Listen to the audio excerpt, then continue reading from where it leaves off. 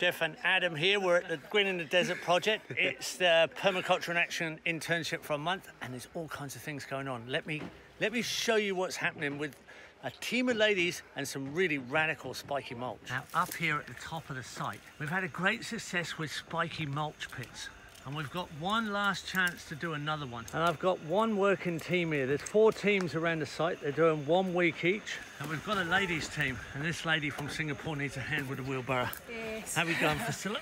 Good. There. So we've got a good strong team of ladies here, and they're all chopping spiky mulch. The last of our spiky trees. Unfortunately, I've missed the bottom of the hole, but I do have some photographs. And we've dug a hole. How deep is it, ladies, you reckon? 1.5 to 2 meters? Yeah. Something like that. It's a big one. And we're chopping in Jerusalem thorn there. We put in the last of the regrowth Porsopis, which have been cut off all the way around the site. We've got some dry Jerusalem thorn here. A few branches and logs, which actually fetch good money as firewood. Wow. Yeah. Then we're bringing in a bit of old manure, and we're layering it with manure and our horrible, hard to deal with spiky mulch. Because the site's got fertile enough now to switch on to things like leucaena. Here's a leucaena pollard here. That's better mulch to go down to the trees, much easier to handle. But because of our success slightly lower, this is the very top terrace. This is the very top of the site where our big water tank is, above our shower toilet block. And we're going for a super spiky pit here. We're layering it with old manure as well. We have some freshly made biochar to add to the spiky pit though. Ah, look at this. We've got a little bit of biochar as well. That'll lock up the organisms. Look at that, lovely habitat going in. Large surface area and a lot of dust. We're in a very dusty region. Now if I slip downhill here to this region. Okay, now, just to position, they're on this, just above the highest rock wall earthpack swale, and it's the most infertile, driest area of the site. Right down here, it used to be like that. Now we have citrus fruiting, we have a lot more fertility. We even have green herbaceous weeds at the end of summer. And this big pile here is the summit of one of those pits, absolutely full of spiky mulch, spiky legume tree branches and twigs and some small logs. And there's another one just over there. And it's got manure caked on the top, and there's another one over there. So I'm in between 3 here. They've been filled for about 2 years. I aimed some little diversion drains into each one, so when it does rain, extra water goes in. We put a little bit of water on top every now and again. But this whole region, this whole area around here has completely transformed. It's a lot more fertile. It's lost that sort of harshness. So now we've decided with the last of our spiky mulch, we're gonna go right up the top and do the highest one on the site. Here in a very shaded part of the site. I'm under one of the last spiky legumes. It's probably gonna stay up for a while longer as shade. And here's our nursery. It's just above the vegetable garden there, which is also shaded. We're potting up all kinds of things in here. We're seed collecting. Şu secera?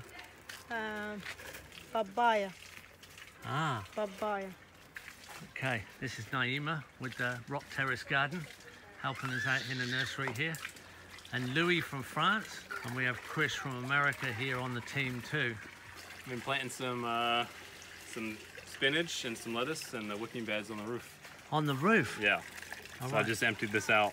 And you've got a bit of Portulaca succulent there, ice plant they call it in America. It's got a few little seedlings coming up here. We're getting ready to get things out. There's a tray of seeds here. What were these? Cabbage, marigold, and bell pepper. Ah, right. They've just gone in, and we've got some red-stemmed Ceylon spinach, which has been a real success here, surprisingly. We're going to collect some sharp sand and plant it just in sharp sand as it's cutting, so it grows hair roots first.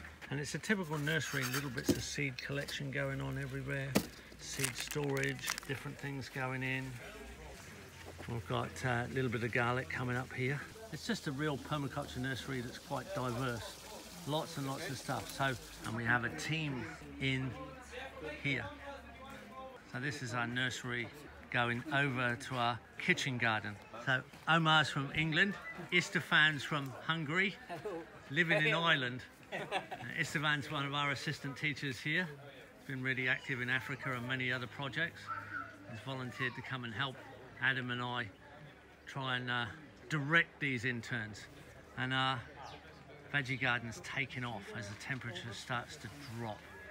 So we're putting worm juice on, we're putting compost on, we're putting mulch on, we're planting extra seedlings, and we're getting ready for it to power into a good growing season during the cooler months of winter. And you'll really see it move in the next few weeks as I report in. Up this track, which is one of the nicer little contour tracks on the farm, we're doing some extra work with compost. And we've got some hard pipe here because we need to put in the overhead irrigation for the chicken composting system. The chickens are getting a real treat now because they're getting good quality compost. We have a new evolution, Geoff. We did the maggot bucket, but we've actually lowered the maggot bucket.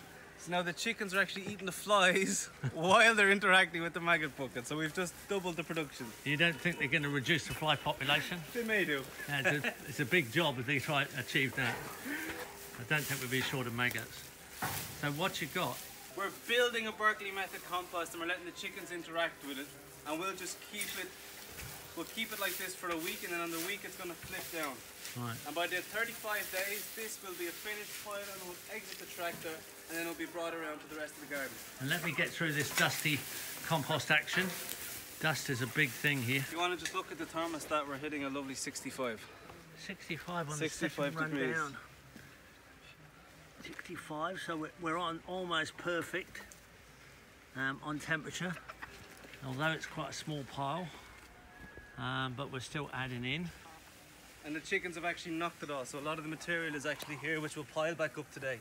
Right. So it's all here, we'll just pile that back up. And here we have a very simple maggot bucket hanging from the roof, and we have some meat scraps in there, a bit of dead animal material. We have big holes for the flies to get in and blow the meat as maggots. We have maggots dripping out at the bottom for the flies, and the chickens eat the maggots, but as Adam says, they're also coming along and pecking at the flies, so they're getting a few extra flies. No shortage of flies in these dry climates. So then we're converting some rotting animal material into eggs, which is a great conversion, and it's fine. So our third pile down looks like this. And our fourth pile down looks like this. And our team there is quite international. Waleed, where are you from? Qatar? Yeah. French Tunisian. You live in Qatar? I'm living in Qatar. But you're from? Tunisia. Tunisia? Yeah. So Tunisian living in Qatar, Englishman from Cornwall, and Eric, you're from California? Yeah, that's about as international as you want to get. And we've got an Irish Moroccan directing them. There we go. How exciting could it be here on the Green in the Desert project? Diversity is key.